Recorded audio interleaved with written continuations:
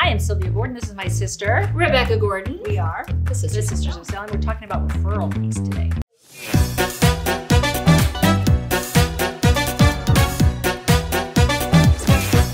So we had an agent call in and he said, I'm going to retire. I'm not going to do this anymore. Can I refer my clients to you, to the marketer, and get a referral fee? And the marketer was like, sure, I can pay you the CMS allowed referral fee for Medicare Advantage and Part D. But the client said, well, I want you to write me too.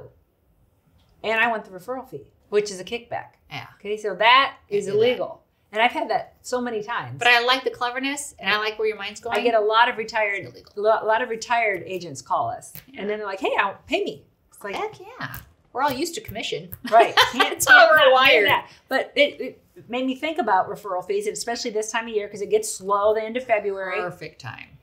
And you should be going out networking in your community.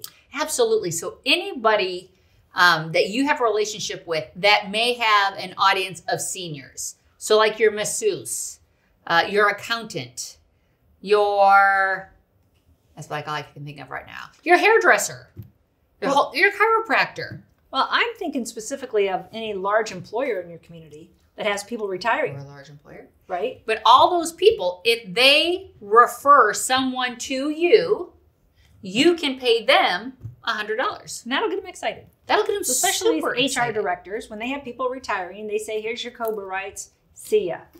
You know, they don't say, hey, you need to call Rebecca. Right. And she can help walk you through getting signed up for Medicare and Social Security.